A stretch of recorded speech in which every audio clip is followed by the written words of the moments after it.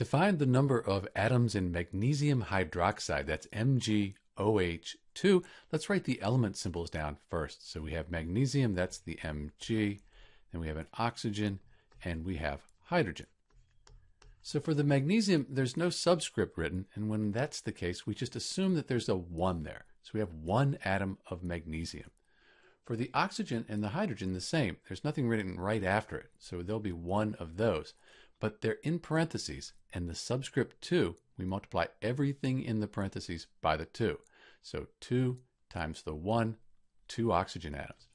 2 times the 1, 2 hydrogen atoms.